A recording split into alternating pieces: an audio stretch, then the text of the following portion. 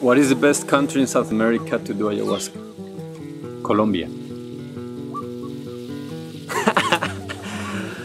Okay, so this is a common question, perhaps a silly one.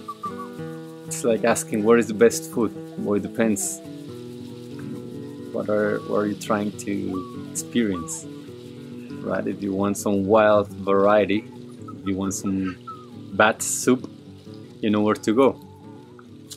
But if you want the best pasta, there's a different place, right? So, what's the best place to do ayahuasca in South America? Well, first of all, let's look at the differences, right? Because when people are asking this, what they're basically asking is, what are the differences between drinking ayahuasca in Peru or Daime or Uni in Brazil or drinking Yahe in Colombia? For those of you that do not know, these are the different names that are given to the mix between this vine and this leaf that create the plant medicine commonly referred to as ayahuasca. However, what a lot of people don't know is that there are over 18 ways of preparing ayahuasca, because there's a wide variety of the vines, right? There's some vines that, according to their shape and their composition, are a little bit different from one another.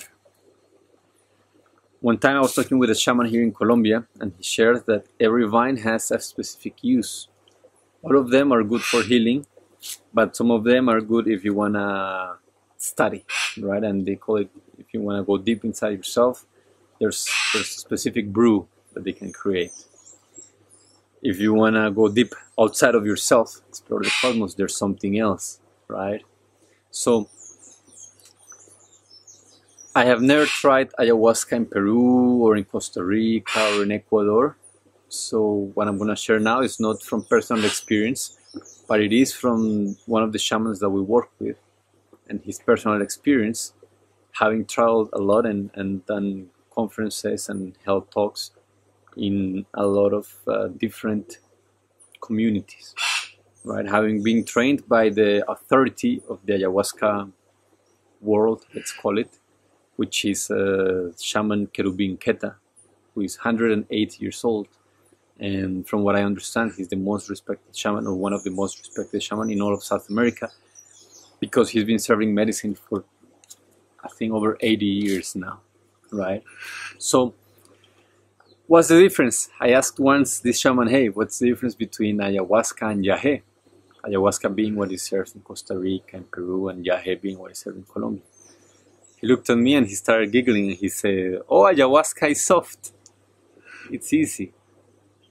And I was shocked, asking why. He said, according to him, can be a lot more of a psychoactive trip of colors and visions, but very subtle, and one of those experiences that for a lot of people are strong and memorable, but sometimes quite not enough to instill a long-lasting transformation. I asked him how he will describe Yahe, and he said, well, Yahe, called Yahe Tigre, which is what we usually cook here in Colombia, which means Yahe Tiger. He said it packs a stronger punch. It usually is not as gentle with the person's body, or sometimes not even the mind, because it's coming, and it's coming for a purpose, like a tiger, right? It's coming to rip away everything that is untrue, or that is trauma, karma, some energies that you have collected on your journey. And Yahe Tiger is more confrontational. Ayahuasca is believed to be the divine mother, right? And it's like grandmother spirit. Yahe is known to have more masculine qualities. And when you drink it, you can really sense that. It's a very loving father, but also a very strict one, right?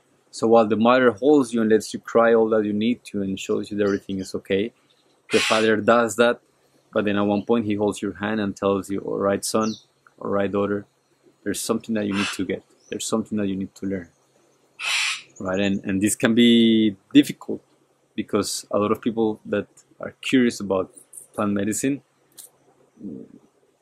they want to have a good trip, and Yahe does not guarantee that. It guarantees that the trip you have is very good for you, perhaps even more than with ayahuasca, but it does not guarantee always that it's going to be a pleasant experience. Because of that, because it's an energy that is very strong and it can be very confrontational. It will allow you to pay close attention to everything within of you, everything inside that needs to be healed and let go of. And this is a difficult thing to do for most people. So these are the differences that I know. Other than that, every center, every place, every temple has its own traditions, right? There's the Shipibo, there's the Uni, there's the Inga and Cofan in Colombia.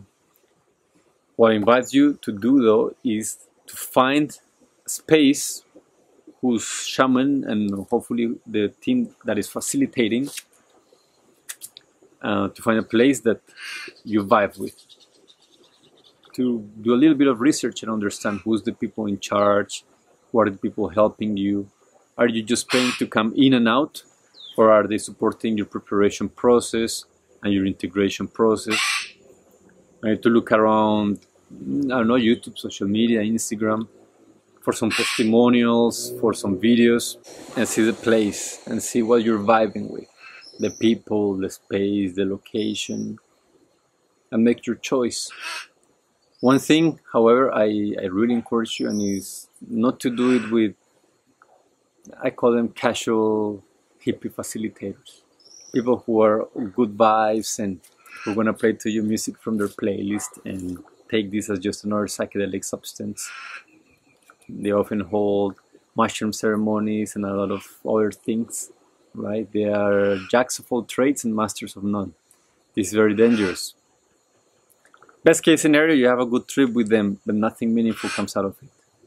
However, if you're going to do ayahuasca, whether in Brazil, in Peru, in Ecuador, or in Colombia, find that the shaman leading it has been properly trained in one of the traditions, one of the indigenous traditions.